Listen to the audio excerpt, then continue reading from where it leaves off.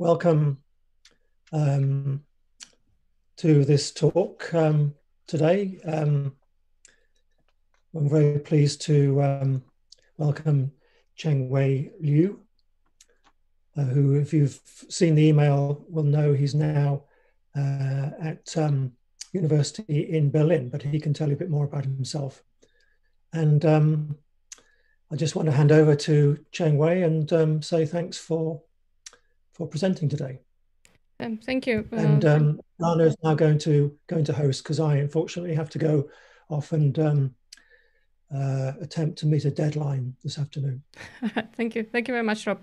Yeah, I just wanted to say that this is a joint social data science, behavioral data science seminar, and we are very happy to have Chengwei with us today. So Chengwei started his career in Taiwan, but then he has a PhD from the University of Cambridge. I know him mostly as a person who worked on skill versus life topic. However, he has written a lot of really cool papers, and recently he's been working on diversity and how our society actually is adapting to artificial intelligence and various technological advances. And we're very happy to have him with us today, and he's going to talk about a really cool topic. I have to say that we are completely oversubscribed today with this with this seminar, and effectively we are also kind of trying to stream this live for those people who are not able to join us on Zoom. So the floor is yours, Chengwei.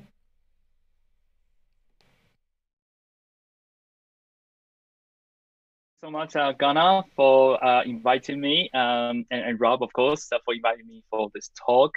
And it is a great pleasure to share with this society about my theory and data about luck. So as you can see from my share slides, so the topic today is, well, when we observe performance differences, either in business, entertainment, or any domain, you name it, how can you measure the impact of luck? And more importantly, should we attribute successes and also failures more to the skill differences or more to dumb luck? So that is the question we try to address today. And let's kick off the conversation or talk with the quiz. So here we have two observations. So on the left-hand side, we have New England Patriots. So what they did in season 2007 is that they won 100% of the games in that season. And on the right-hand side, we have Chicago Bulls. So what they did in season 95-96, this cross year, but still one season, they won 88% of the game in that season. Which performance is more impressive? So which one are you going to choose? So probably you can pause for a minute. I mean, today there's some technology glitch, so I'm not able to use the Zoom quiz function, but I think we can just use the chat if you like to input your answer. You can just select like Patriots or Bulls for representing your answer, or simply one or two. One means Patriot, and number two means Chicago Bulls.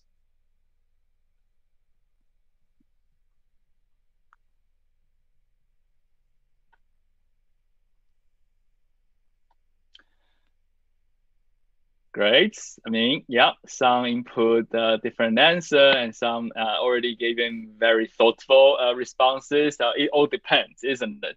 So that's great. How the matches are arranged. Yeah, definitely. These are very legitimate question to be asked. And I think this is just an interesting illustrated example, right? So yeah, so probably we can stop here and let me show you one of the key audiences in the institute I teach, business school, of course. What do the managers think about this? So here is the survey results I got from my students, exactly MBA student and MBA students, and not in the UK only, like Cambridge and Warwick, and also in the US, like MIT and Boston, where I used to teach some electives over there. The majority of them chose New England Patriots. So the perfect performance. they believe is the most impressive one or more impressive one among the two. And there's a minority, of course, went for Chicago Bulls. But interestingly, there's always one or two students from each cohort, probably like the one who asked, it depends, or it depends in the comment, raise their hand and challenge me, asking me, why am I asking this misleading question? And this is a very legitimate response, isn't it? Because now you probably realize one of them, well, New England Patriot, is from National Football League, and Chicago Bulls is from NBA basketball. So they're from very different contexts. Why should I compare the two together?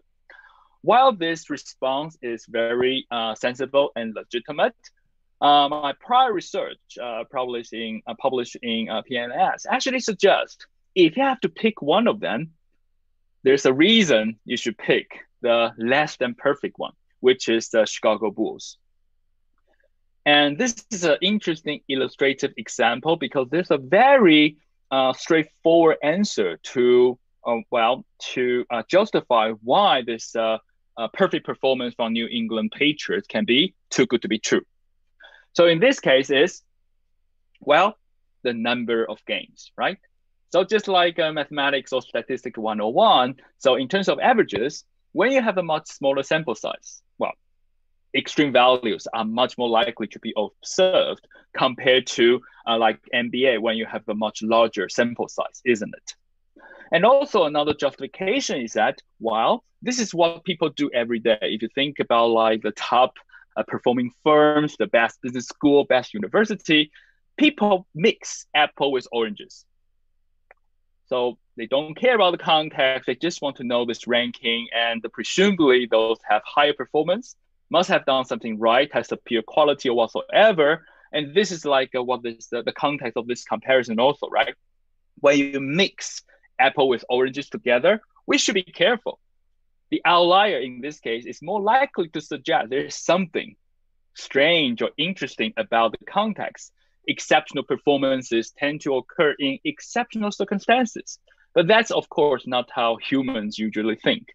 Again, we usually think the most successful, they should be our benchmark for more reward, and we should learn from them, benchmarking. However, my research suggests, well, we should be careful. And more formally, this is the so-called performance non-monotonicity, suggesting that higher performance may not always be associated with a higher quality or higher skill. It can be negatively associated with each other. And the formal condition we can prove mathematically, and of course, you can find the proof in our paper, is really very simple. If you conceptualize performance as a combination of skill and luck factor, so whenever this luck factor is more impactful, in the formal sense, it has a more fat-tail distribution, then the most extreme performances, of course, are more likely to have a higher value drawn from this more variable distribution, the luck factor, than the skill factor. And when that is the case, expected skill, of course, can be non-monotonically associated with performance, meaning that higher performance can associate with lower average merit, skill, quality, and so on and so forth. And this luck factor can really be generalized. It does not necessarily just mean like a random shock in one period. You can connect to this very famous Matthew effect, or simply the rich get richer and the poor get poorer reinforcing processes. So whenever this reinforcing processes can be very, very strong and allowing some actors without top quality, but have early luck and continue winning, then this association, this kind of S-shape association, if you like, is likely to observe empirically.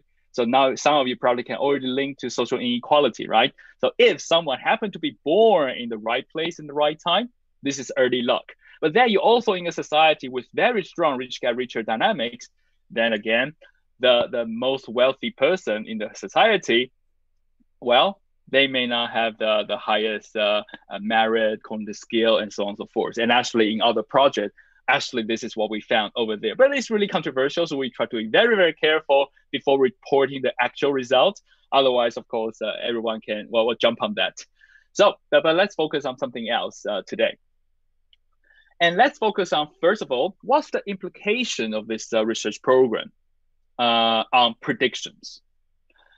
And this can actually help us to conceptualize luck and link into empirics in some way when we connect to the idea of regression to the mean. And one of the motivation for this conceptualization is really when you talk about average scale, average quality, in terms of a formal modeling or computational model, it's really simple, right? You just assume a distribution and draw from that. However, empirically, measuring luck is really, really challenging, and people do not necessarily agree how that can be conceptualized and measured empirically. But regression to the mean actually allows us to have some way to have a proxy of this expected quality. That is the average future performance, right? The expected future performance. So if luck plays no role whatsoever in performances, what is the association between current performance on the x-axis, for example, and expected future performance? Well, this 45-degree line probably is the expected association, right? Meaning that if you observe someone winning 100% of the time in a context where luck plays no role, you should expect this person to achieve the equally high performance in the future, isn't it? Also 100% winning rate. This is what 45-degree line, of course, imply. And 0% winning rate followed by 0% winning rate. No regression to the mean. When luck plays a role in performances, things become more interesting, of course. So let's consider the other extreme case when the performance is entirely determined by randomness or luck. The association between current and future performance then is probably this flat line, isn't it? Regressing totally to the mean. So let's consider a typical example when people talk about the impact of luck, like rolling a die. We have 6 possible outcomes when rolling a die. 1, 2, 3, 4, 5, 6. So if it is truly random, the best guess you can have for the expected value for your next roll is the average of all 6 possible outcomes, isn't it? In this case, about 3.5. It also suggests that no matter what you observe in the past, it doesn't tell you anything about the future. You should always, or your best guess is to regress to this flat line when the outcome is entirely determined by luck. But of course, in most naturally occurring situation, we are not at this 2 ends of the spectrum, right? We're somewhere in between. Skill or quality play some role, but luck plays some role as well. So we should expect this flatter association, flatter than the 45-degree line, but also steeper than the flat line, reflecting both influence from the skill factor and the luck factor. So of course, this also means that if you observe someone with exceptional performance, like 100%, the future performance is going to regress downward to the mean, say 75%. And also very low performance going to regress upward to the mean as well. And the idea behind this is pretty simple as well. So performances, very high performances involve, of course, probably higher expected quality of skill, which will make performance persistent, right? However, very high performance probably also entails a larger component of luck. And luck, by definition, is the variable factor. It's not going to be persistent. So the future performance, that's why it's going to regress to the mean value. And the PNS paper we had is like one step further. We want to show, and we show actually demonstrated that this regression to the mean effect, conventional understanding is almost kind of assuming this monotonic association. But here, our model suggests that sometimes this regression to the mean effect can be so strong in some performance ranges, so it can generate this non-monotonicity, almost specifically negative association between current and future performance. So in this just like a toy model or illustrated example, that is exactly the case. So both exceptional performances regress downward to the mean, but the more unreliable one, in this case, the New England Patriot, they regress much more downward to the mean compared to Chicago Bulls. And you can connect to this disproportionately more to the mean for these outliers, right? They're too good to be true. That's why they suffer more regression effect also. And my research program or focus right now is to go beyond this illustrative example, right? If you know sports, definitely can come up with a lot of alternative explanations. So I'm going to show you some data set I collected. Actually, I collected 8 data set for this paper and more for other projects. Here, we want to systematically examine this association in performances as a proxy of the impact of luck and to suggest what can be the implication. And due to in the interest of time, of course, we can't go through all of them today. I'm going to just talk about 3 of them today. But before I show you the results, I think it's useful to think about what is the motivation of finding this less is more effect or performance non-monotonicity.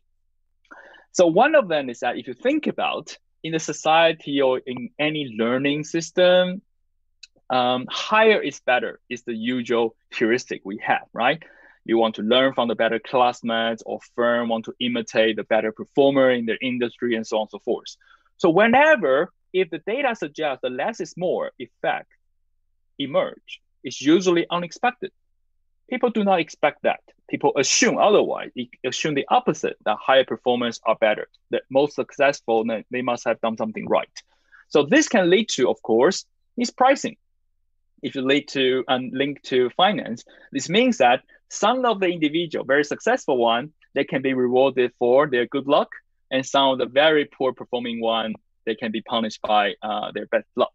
And in terms of resource value, basically mean mispricing, right? So this is my other paper I'm just forthcoming in Science. It's about arbitrage opportunity. So if you're the more informed one, the strategist, then you can actually exploit this opportunity. But also it can lead to superstitious learning, right? If you think about if the best performer is not the best is not the best, and the worst is not the worst, but you believe otherwise, then a lot of this learning imitation can be detrimental. And of course, the consequence for cultural evolution and this kind of competition can also have very interesting or undesirable outcome. So that's the motivation. Identifying this less is more effect is pretty interesting per se, and also have important implications. So let's start with the first data set, the Billboard 100. So the reason I spent some time to elaborating on this regression to the mean graphs, because the empirical strategy is very, very straightforward and identical to what I show you. The association between current performance and future performance. So in this case, the current performance is for the same musicians. What is the rank they achieve on this Billboard 100 chart? In this case, of course, in this context, the lower the better, right? But of course, I move then reverse the scale, so the higher performance on the right-hand side. Then the y-axis represents their average future performance. So for the same musician, what is their expected performance for their next single on the Billboard?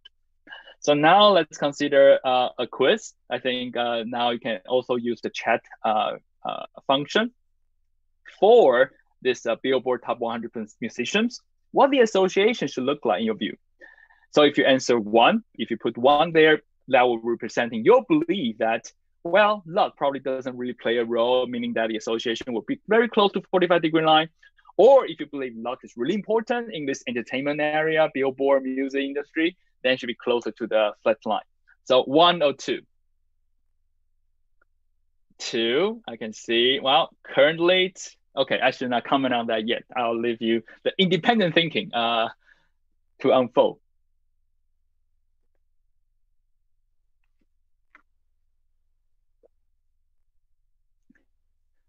Oh, nice to see some familiar names here, and it depends, of course. That's almost always correct. That's good. Mark? Great. So I believe those who wanted to input your answer already did this. So I guess this is probably a slight majority went for number 2. So let's take a look at the result. Does that surprise you? So I guess those who answer number 2 in this case is probably, sorry. is probably closer to the actual association. So let's think, first of all, regression to the mean definitely happen, right? Because it's flatter than the grade line, which is the 45-degree line. And also, if you focus on the top performer here, so those who got like a top 3 single for their current single, well, regression to the mean is very, very strong. The next single, on average, regress to mediocrity, just slightly above the median in this case. But the important question we want to ask is also whether there's a less is more effect. So I've done the statistical analysis for you. For those who are interested, this is the method, not the quadratic regression, which is very problematic for identifying a U-shaped pattern like this, but 2 lines test. And the idea is basically built on the this continuous regression model. But the contribution of this paper is really find a better way to identify this cutoff. And Simonson called it Robin Hood cutoff. In short, it reinforced the poorer. So the poorer site with the lower statistical power will be given more observations so that together both lines, the overall statistical power is maximized. So that's how you determine the optimal cutoff. And when you can claim there's a significant inverted U-shape in this case, is when the 2 lines, they both have significant coefficients, but the sign is different. Sign are different, the opposite to each other. As simple as that. And in this case, of course, I ran the analysis for you, and not surprisingly, inverted U-shape indeed happened. So higher performance indicate higher future performance up to about 22, rank 22.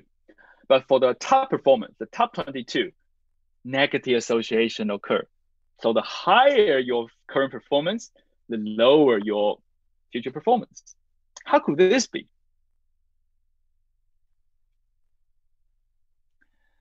So let me give you a example as a hint. Anyone remember this guy?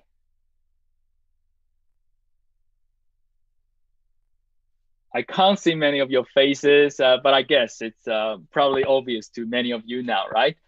The Korean musician, Psy, and this is his winning single, the dance based on his winning single, Gangnam Style. Definitely very, very popular, Billboard #1, and so on and so forth. But what we're interested in is, well, what is his next performance?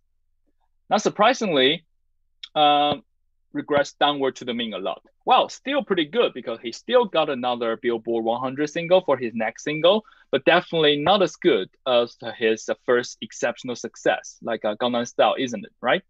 So, and this regression to the mean is so strong that it generates this danger zone, if you like, in the sense that this negative association suggests, well, for Billboard 100, this context and the top 22 performances, we should be really cautious in the sense that their current exceptional successes probably indicate the impact of luck is so great that they cannot replicate that in the future, right? To such an extent that their association is negative. So this is the danger zone in this particular context. So let's consider another analysis of the same data set, but now let's change the union analysis. And this is, of course, relevant to many because this is the firm level, right? So this is the firms, the record labels behind all this musician.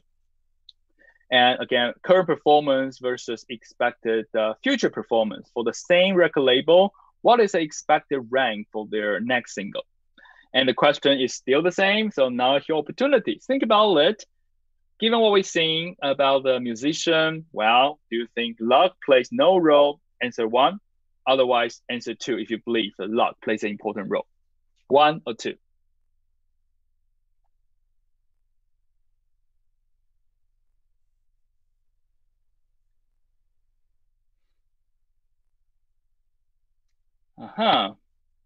Interesting.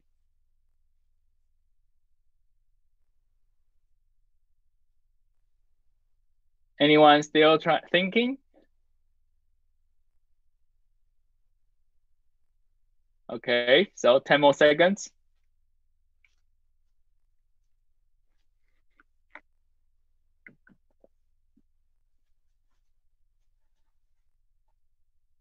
All right, let's stop here. Okay, let's see the result. I think the majority is go for 1, isn't it? Okay. So I guess those who answer 1, you're absolutely correct. As long as you're talking about normal range of performance up to about number 14. Higher performance indicate, well, higher future performance as well. As you can see, regression to the mean still happen because it's flatter than the 45-degree line, but it's much closer to that compared to the musician level. And this is not surprising if you think about it, because these are the firms. They have resources, and some of them have resources, and some of them, of course, do not. And these performance differences, of course, should be attributed to a lot to this resource differences, right? Because the more resourceful one, they can buy their airtime, they can promote their musician as they like, strategizing basically. But here, the results suggest there's a ceiling or upper limit about the room for managing and strategizing. So the top performance in this case regress downward to the mean dramatically, and the negative association is much stronger than the musician level. So this suggests that the danger zone is really in this top 14. And when you observe this record label, they have the top 14 singles. Again, you should not be impressed. It probably suggests that they're really kind of exceptionally lucky instead of exceptionally foresightful. So this is what this result suggests. And taken together, I think probably now you can see, of course, this is an approach with many limitations. However, it's also pretty useful because it can be applied almost to any context where you have the information about consecutive performances for the same actor, right? Then it can give you a measure of the impact of luck on that context. And this result also suggests that, well, this impact of luck can vary across performance ranges and also union analysis. Like within the musician level, you can see stronger regression to the mean on the top. And of course, for the label is even greater, the greatest on the top performances. So the most successful, they are associated with greater luck. And also different union analysis. As you can see, the association between these two union analysis is very different. And also have an interesting strategic implication, right? So if you're in the music industry and a lot of your rivals are purchasing or chasing the stars, now you know you should avoid that, right? Because on one hand, they may be too expensive. On the other hand, they actually do not have the highest future performance. You should go for the second best, isn't it? Second best here actually have a clear definition. Is the individual or firm that have the high, but not the highest performances around this non-monotonic kink. And they actually have the highest future expected performances, and probably not so many of your rivals are going to pay attention to them. So this may be your opportunity to arbitrage. So that's the theory of or strategy of arbitrage I developed in my other paper. So that's the billboard illustration. So I saw some of you at least are from academia, right? So the second data set probably is pretty relevant to many of us being evaluated for tenure decision and so on and so forth, partly on our academic work and the citation we receive. Now, the one of the original idea discussing this dynamic is the Matthew effect, right? So many people believe science and the evaluation insights may be efficient, but sociologist Robert Merton suggests, well, it's not necessarily the case. And it's a very strong Matthew effect of the rich got richer and the poor got poorer process can also occur. So here the data set is I collected like journals from 50 domains. So together we have 1,020 journals. So across all different fields, millions of articles. And then the association we're analyzing, again, is the different compared to many existing studies, because we already knew what's going to happen if we do that at the author level, right? Given what we know about the Matthew effect, if you're analyzing the association between the citation, between the current paper of the author and the next paper of the same author, it should be very close to the 45-degree line. Not necessarily because they're great or the top performer there is great, but very likely to be the Matthew effect working, right? So here our union analysis is the journals. So what can we say about the journal and the association in terms of the citation between their current volume citation rank and their next volume citation rank. So do you want to have another round of guess? So in academia, for these journals, what do you think the association should look like? Again, if you believe, well, luck does not really play a role, quality wins, good journal or top journal are really great and better than the rest, then of course, number one is closer to the 45-degree line. If you answer number two, you probably believe noises, randomness really prevail in academia also, so it should be flatter. Let's have 20 seconds here, probably.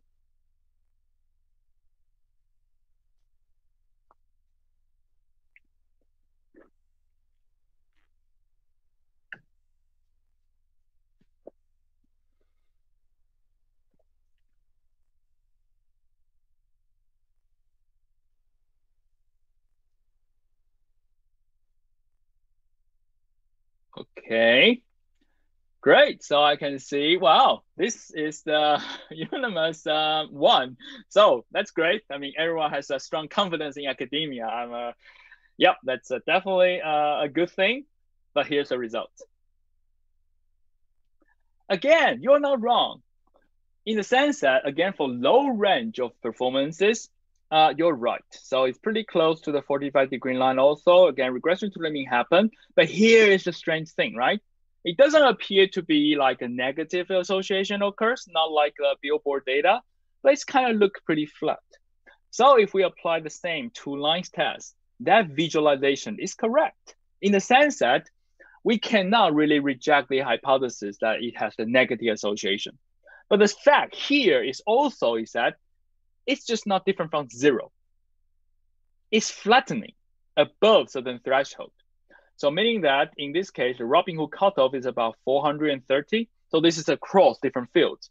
So in general, if you receive an article that achieve like a higher than 430 citation in that journal, you probably should not be too impressed in the sense that this journal, the next performances will be just about the same for those journals who receive this outlier and also for those journals who do not receive these outliers. And this is actually also the same if you change the union analysis, like the 52 fields, 1,000 journal is probably mixing too many apples with oranges. So if we focus on this ranking, the Financial Times 50 journals, which is very important, a ranking for business school ranking, and then the association is also positive, but up to a certain range, and then flattening out beyond that. And you can also separate them into the 6 major fields in my data, from natural science all the way to business and management. And this association is very kind of similar also.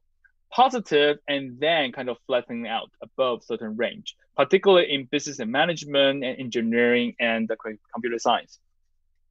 So you can come up with many possible explanations about why this flattening out occurs. I would love to learn what you think. And here's just one possible explanation from me. And I would love to learn what you think. So really it's related to this math theory fact, isn't it? So to what extent we should attribute this outliers? Those articles receive several order of magnitude more citations compared to the rest. Is it really they have this disproportionately high quality? Or they just benefit from this math theory effect? A lot of people cite that paper because they know that it's written from a famous author and everyone knows that you have to cite it if you submit to a certain journal and so on and so forth. And more importantly, don't forget the union analysis here is journal. So the judgment or the skill we're talking about here is probably the editors. So should we believe that those journal volume who happen to have an article with like 5,000 citations, say, should we attribute that to the editor's foresight in selecting these highly cited papers or not? Dumb luck, for example. And this analysis basically just suggests, well, but above certain cutoff, then this judgment foresight does not really play much role. It basically regrets to the flat line, right? The expected quality of good enough journals. But if you think about how academics are evaluated, this is really problematic, right? Because a lot of these impact factors are based on citations. Of course, there's some adjustment existed, but a lot of the outlier, of course, will kind of boost the impact factor of many journals. And this is another article that's relevant, written by a management academic, free writing on power laws. Because when you compute this impact factor based on this kind of outliers, that meaning that a lot of journals, they can benefit from that a lot and being a front runner on this ranking games. But then my results suggest that, well, wait a second. The very top journals in terms of having the highest impact factor, this analysis suggests that they may not be that much better than the good enough journals. Beyond a certain threshold, they're all the same. And this should change a lot of evaluation practices in academia if you think about this seriously, isn't it? So that's my explanation, but I'm happy to learn your view about what you think about why we had the flattening out pattern. Next, what about bad luck? So I think the two data sets I talk about is more highlighting the role of good luck. So like Billboard happened to have this early success and word of mouth effect. And academia may be about the Matthew effect, also kind of boosting this highly cited journal articles. What about bad luck? So this is where we can consider the auto-racing data set, which is very interesting. Formula One and NASCAR. And today I'm going to just have time to talk about the Formula One data set, well, which Ghana you know a lot about. So I look forward to learning your view as well. So again, the analysis is the same compared to previous data set, the current performance of the driver and the performance of the same driver for the next race. Here is not across year, but within a season. Of course, because a lot of things can change across seasons, so that comparison will be unreliable and irrelevant. So we focus on for the same season, the consecutive races. And then, of course, different year, different season, they have different number of drivers. So we have to kind of normalize it so that this almost 60 years of data can be compared against each other. So in this case, we, of course, kind of have this rank. Kind of normalize based on the year they have. And then we also have this no point driver kind of group for the same data point. So now the same question for you. So in this context, particularly if you follow F Formula One, what should you think about the performance association? Again, number one, no luck. Number two, important luck.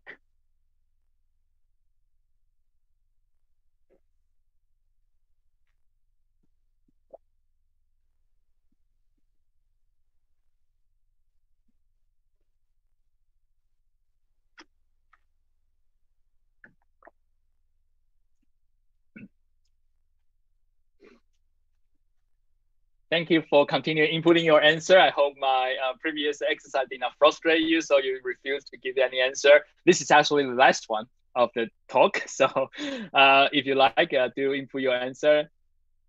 There's no more. Very good. Let's probably stop here. So I guess it's almost like a draw. I think slightly more select two. So let's take a look. Well, so again, we see a less is more effect, isn't it? So two, meaning that the luck is important in this case, is depending on which performance range you're talking about. So again, if you talk about the normal performance range, actually regression to the mean happen and it does not matter that much. Particularly if you look at the top performers, top drivers, those who are on the podium, top three, for example, their future performance is still pretty impressive, expected to be the highest, still on the, number one in the current race, they're still expected to be on the podium, top three for the next race. The less is more effect in this case happen in the lowest performance range. So the worst performing driver in this case. And this slide just to show you this is also significant, passing this two lines test. So what can be the mechanism? Well, the mechanism actually is pretty interesting. If you think about or follow Formula One, well, accidents happen a lot in this context. And if you look at the Formula One website, their official coding, actually many of these drivers who did not receive point or have to retire in a race, they attribute 67% of this type of no point or retiring from the race to accidents. By definition, There's no obvious systematic factors can be responsible for this very low performance. But also, this paper is one of my favorite paper by James March, well, basically my advisor's advisor, who was in Stanford. Unfortunately, he passed away 3 years ago. But this paper actually suggests another very important reason when we should expect this less is more effect. So this paper highlights the side effect of competitive selections. So those who are being selected from a competition, of course, on average, they're better. However, the side effect is that the variance among them is also smaller. Then if you continue these processes and think about the top people in a system, in this study, they focus on this president, right? The superintendent in school system. Or if you think about the CEO in business, they're the top, surviving multiple rounds of selections. On average, they're pretty good. But probably there's very low differences, indistinguishable differences among these top executives, right? Again, the important differences is that I'm not saying that, or they're not saying that these superintendents or top executives are unskilled. No, we're not saying that. We're saying that their skill differences is so small that's indistinguishable.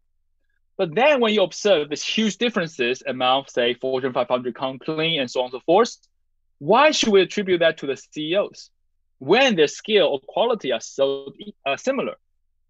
We should instead attribute that to good luck and bad luck, isn't it? And back to Formula One, this is also the case. The Formula One driver, they're elite drivers. They have to select multiple rounds of selection before becoming one of the Formula One drivers. So when these failures happen, it's unlikely that they're really kind of very poor skilled driver, careless driver in this context. It's much more likely to be the impact of bad luck, factor beyond their control, isn't it? Also, the asymmetrical impact of luck suggests that here, you do need to have excellent skill to win in this context. You may be lucky in one race, but it's not going to enable you to win. If you look at Lewis Hamilton, Michael Schumacher, they're top of the top in their cohort. And that's what enabled them to be top in this context. Skill is really, really important. So this also suggests that, well, good luck is not sufficient to win, but bad luck will be sufficient to ruin your performances. But fortunately for them, most of them can kind of come back next race. That's why their future performance regress upward to the mean a lot.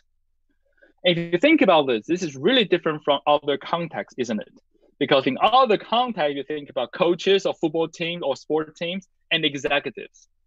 After they experience failures, they may be fired and would not really have a chance to show this regression to the mean effect, right? This will become a major source of superstitious learning. You don't know that actually you'll punish someone for their bad luck and treat them as a scapegoat because you don't observe this regression upward effect like the Formula One.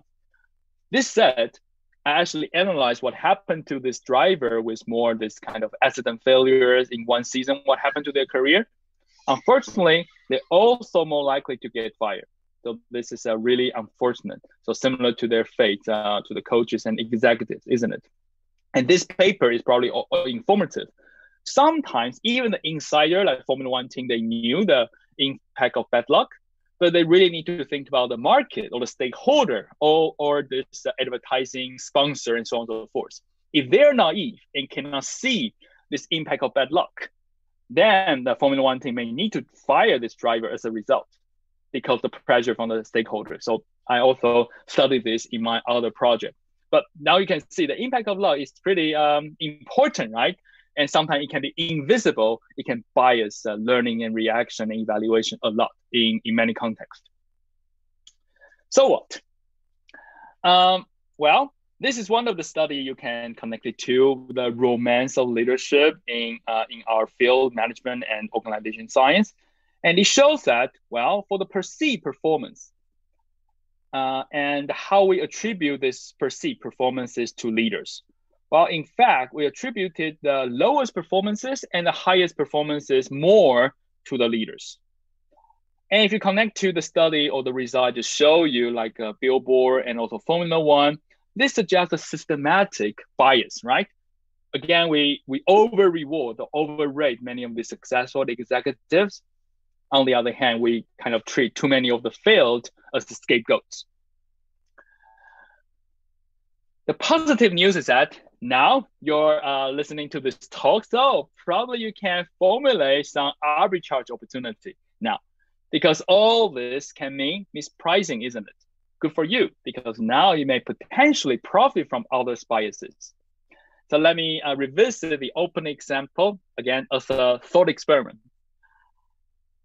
NFL, National Football League, where New England Patriots came from.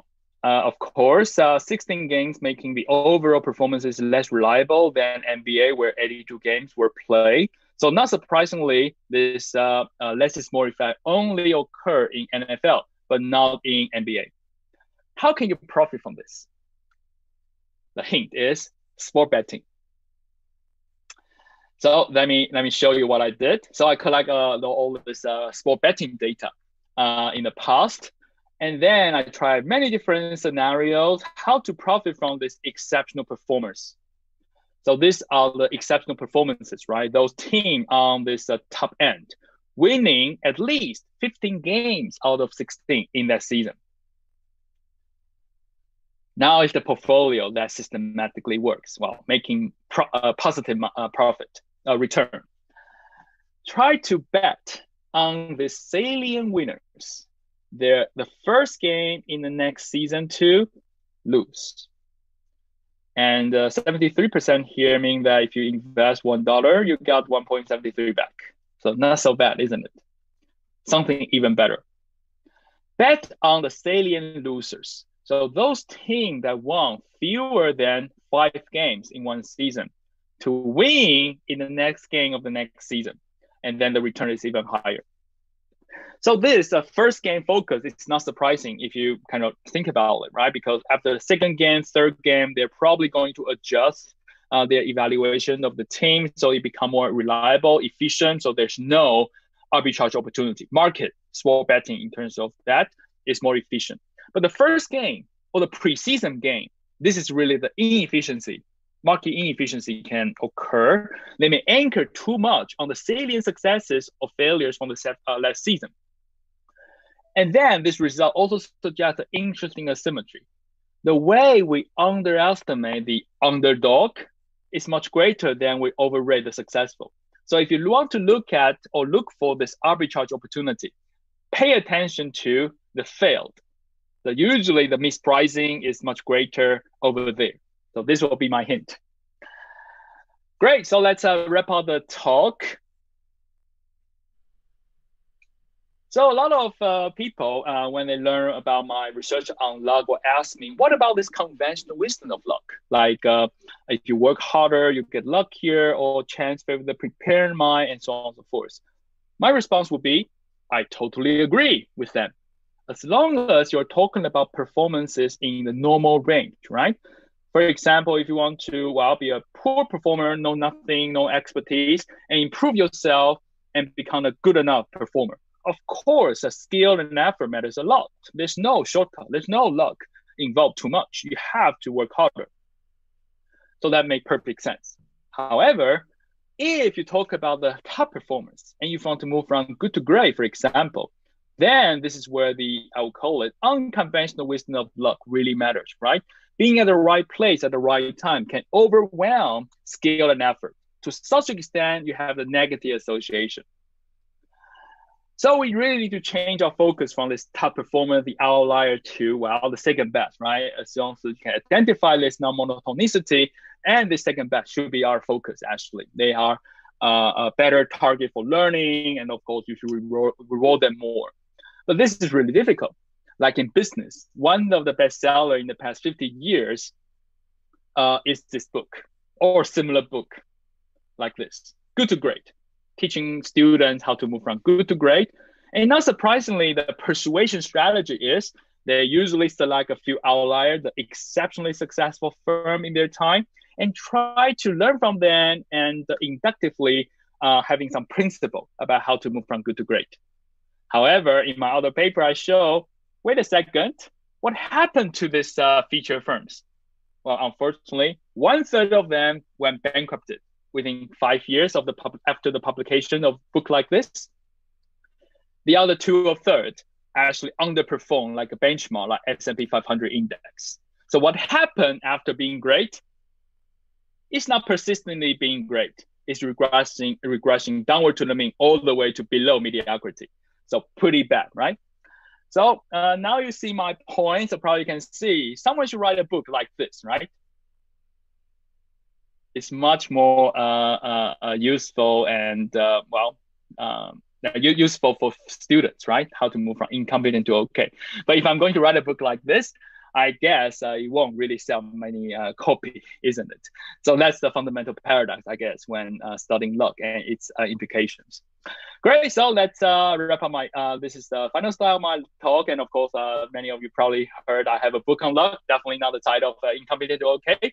But if you want to learn more about how I conceptualize and quantify luck, this is one of the references I would recommend. Thank you so much for listening. And now I guess I can return to the mic to Ganai, open to discussion. Thank you again.